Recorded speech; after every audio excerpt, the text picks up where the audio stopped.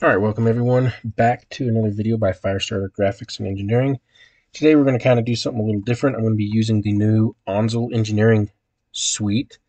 It's a commercial company who does development with FreeCAD, and they've made some pretty awesome changes. So I'm just going to kind of show how to make this nifty little shelled part. Now, I've made this part in SolidWorks 2023 before, and I mean it's not hard to do in either one.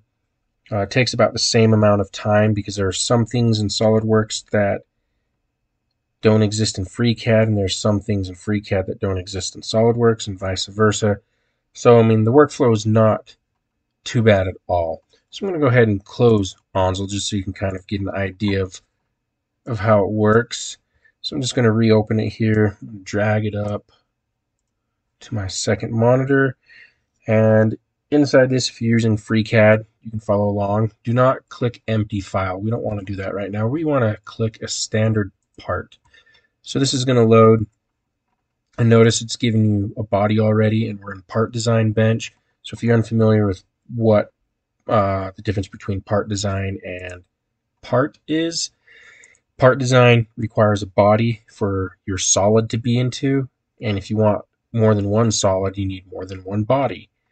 And it uses kind of the modern way of creation of parts. You create a sketch and then extrude or boss or cut or pocket and loft and etc. etc.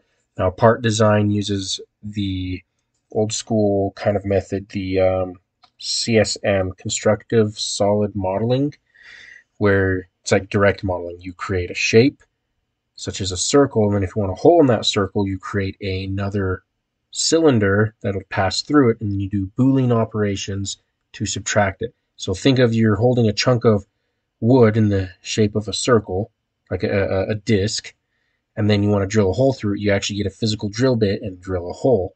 Same thing with part design. You draw the drill bit, sort of speak, as another cylinder, angle it, do whatever, and then subtract it out, and it creates your hole.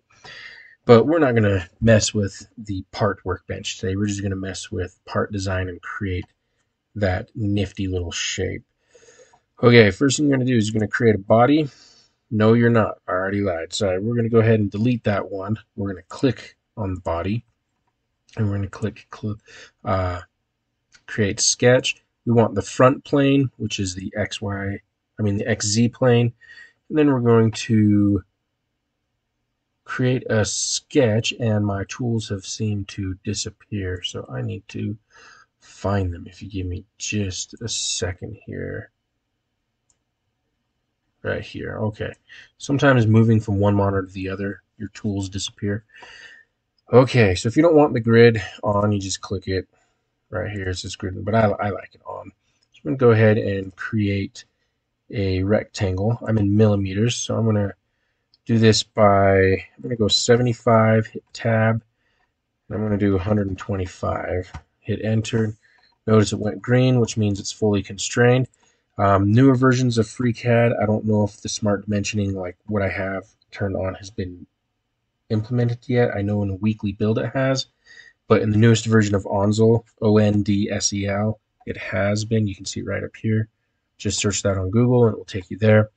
You can just type in the dimensions. Okay, so we're just going to hit close. Then we're going to pad or extrude it. And let's see, half an inch, 12.25. No, we'll just go solid 12 millimeter. Why not? Okay. Then we're going to click the front face, and we're going to click Create Sketch. Now, in SolidWorks, what's cool is if you click here, notice it's constrained to this vertical line.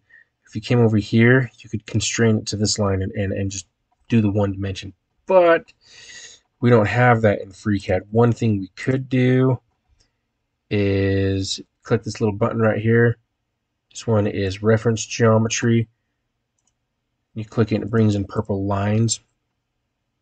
And now we should be able to snap to it. So now we can type in 75, tab. Let's go with 40 millimeters. It's fully constrained now. So, whoops, I want to be back in the front. Let's see. Now, if we didn't have these if we didn't have the reference geometry turned on, we could just type in 75 by 40. It would still constrain it. All right, then hit close, and we're going to pad that 12 millimeters again. Okay, we're actually almost done. We're going to click the front face. We're going to click Create Sketch. We're going to take a circle, and we're just going to drop it right here. We're going to make it, you know what, for kicks and giggles, let's go with 12 for the radius. Okay, now we need to be able to constrain it to this edge and this edge. However, remember, we can't click on anything right here, so we need to bring in reference geometry. So, okay, now with that, we're going to go to our dimension tools. We want, click this one right here, and we want constrain distance. So we want to go from here to here. We want it to be 25 millimeters, and then we want to go from here to here, 25. Now it's fully constrained, 25 millimeters to an inch. So close it. I'm going to hit pocket, and we're going to go through all and hit OK. All right, now we're almost done. We're going to go to fillet, which is this one, or you can click an edge and hit fillet. And then what you can do is now hit select and click this one. You can see these are two purple, and you can see there's a small little fillet, but we're going to change that to 25 and just click somewhere out of the box or outside of this box. So click in here to reset it, and you can kind of see how that's worked on that. Click OK. Then we're going to do some chamfering, and we're going to click chamfer. We want distance and angle. We want an angle of 45, distance of, let's go with 3 millimeters. Select our edges. Click these right here and that one. This bottom one might fail. Let's do preview. Nope, it worked. Okay, so 3 millimeter. Let's see if we can bump that up to 4. Click OK. All right, the last thing we need to do is we're going to rotate. Now, if yours does not rotate around the center, we can go to Edit, go to Preferences, drag it back up here, go to Display, Navigation, and Object Center for rotation mode. It is very helpful. I'm in Blender for my navigation style down here. So if you hold Shift, middle mouse button, moves that around. Left click and right click don't really do anything, and then you have your rotation with middle mouse button. Now, I'm just used to that because of using SketchUp Pro and Blender. Okay, moving forward, let's select the face, and then we're going to click on thickness. We're also going to hit select again. We're going to click this face, that face, and I want a 3 millimeter thickness, and there we go. Now I'm going to hit cancel just to show you. We could click right here in the toolbox, in the ribbon. You can click thickness, and then it will say which faces do you want. Same thing. Hit 3, click right here, shows a preview. Now, don't forget to hit OK. There we go, look at that. We have our part. So now all we have to do is change the color of these pieces. So the very last, you don't want to set the color on the body. You want to set the color, I could be wrong on this, but as I remember, it's on the last operation you did. But you could probably right click and do, actually doesn't show it. Okay, so never mind. Right click thickness, and go to set colors.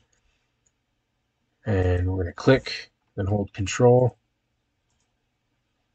And we're going to grab all of these. And we're going to hit this one. I doubt it remembers. Oh, it remembers my selection from last time. This is the color of blue that I like. You can write that down. # 0581 lowercase echo lowercase delta. Hit OK.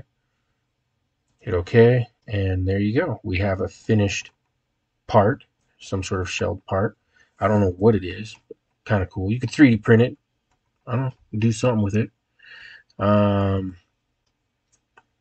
okay. What else was I going to show you? Oh, okay. Now, if you've noticed last time, if you right click on this and do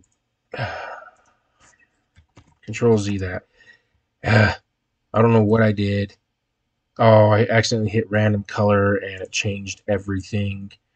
So I'm not going to go back through and change it. But if you were to right click and go to appearance, you could change the material to, I don't know, what,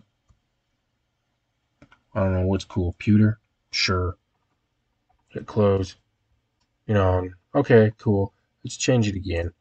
Let's go to appearance. Let's go to something a little bit more noticeable. How about bronze? Hit close. So that's bronze. But then how do you get like information on what the part is? Like how much does it weigh? How much is this? One thing you can do, but it's kind of obscure, is if you go to part workbench and then go to part. Is it part? I've got to remember. And it may not even be under part. Primitives, create shape builder, create a copy. Oh, check geometry. Whoops. Body. I want to say check geometry and then hit run check. Well, I lied. It wasn't check geometry. At least we know it's good. What is it under? It's really hard to find.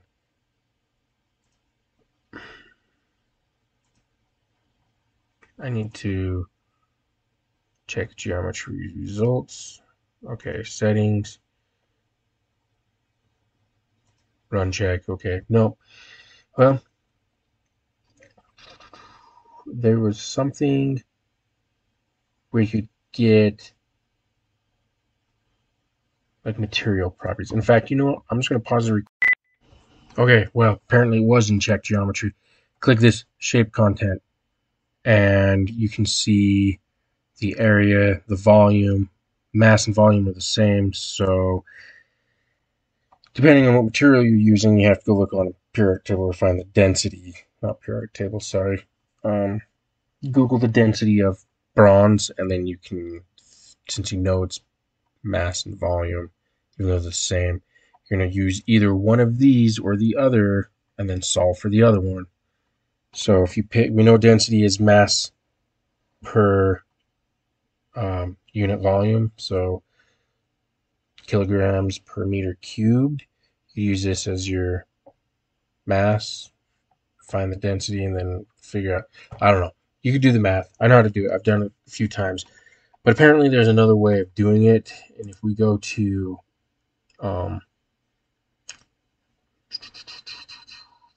where is it? I think it's when measured part. No. Come on. Help. Should be one called the add-on manager. I haven't used it yet on this one. It's the add-on manager. I can't get to it yet. So we need to go back to part design. Get rid of,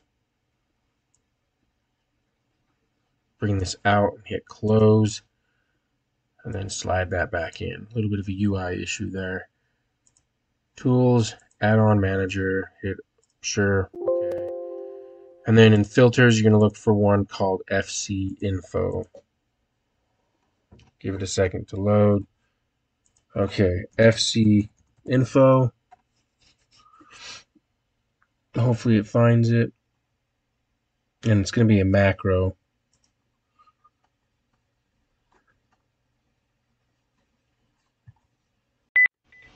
Okay, I'm back. So up here, I didn't see this little thing from workbenches to macros. You're going to type in FC Info and click on this one. And it's just going to load up the information. It's going to tell you what it is, and then you should be able to hit install. Sure, hit add it to the toolbar, and then hit close. What's this one? So then macros. Let's see if it's actually, yeah. And if we hit execute, it's in the property name right here in the bottom. It's going to tell you a bunch of things about what it is, the units, length of object, parameters, but I don't have an object selected at the moment. So if I click on this one, parameter of edges, tells you the area, volume, the unit mass based on material, which is liquid water. Let's change that to copper.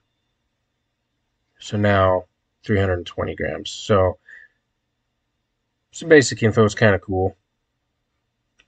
Don't know, and then you just click it again to turn it off.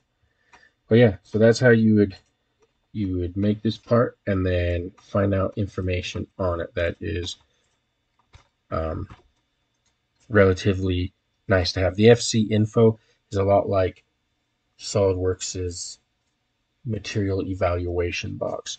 So anyways, I hope you enjoyed this video, and I hope you find it, this program, it's free, it's open source, it's free, easy to get around and easy to use.